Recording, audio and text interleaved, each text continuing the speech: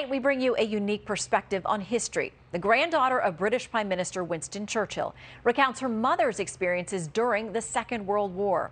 Emma Soames talks with my colleague, Brett Baer. Thanks, Shannon. Joining me now is Emma Soames, granddaughter of Winston Churchill, author of the new book, Mary Churchill's War, the wartime diaries of Churchill's youngest daughter. Ms. Soames, thanks so much for being with us. Glad to have you here and fascinated about the book. What made you put your mom's diaries down and reflect on your grandfather's legacy? I and my siblings, we had another look at the diaries and decided they were so interesting and compelling that they should be published in their entirety. I mean, just to give you an idea, on page 3, she quotes her father as saying, and this is 1939 at the beginning of the year, "Before God Almighty, I say, I do not want a war."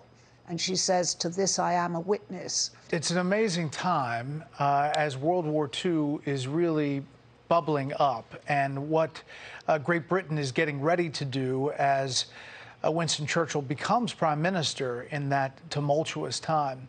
What was your relationship with your grandfather? I have very powerful childhood memories of his goldfish, his swimming pool, of him, indeed, sitting on the lawn in his Stetson with a large cigar, looking at his favourite view in the world, which was across the valley of Kent. Well, we have a lot of Winston Churchill lovers in this country, as you well know.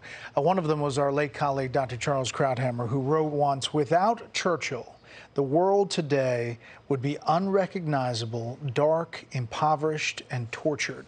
This book takes a real look into a family perspective and your mother's view of the beginning of World War II, and just gives an insight that people just don't usually see.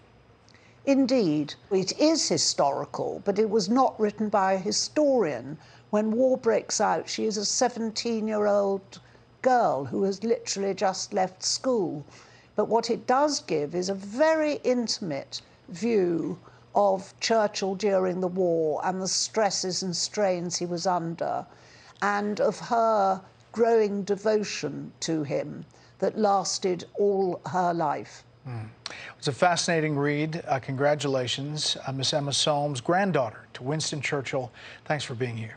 Hi, everyone. I'm Brian Kilmeade. I want you to do me a favor. I want you to click to subscribe to the Fox News YouTube page. This is the only way that I know for sure that you're not going to miss any great commentary, any great news bites, any great interviews coming your way on Fox. You can get it all here on YouTube. So subscribe right now.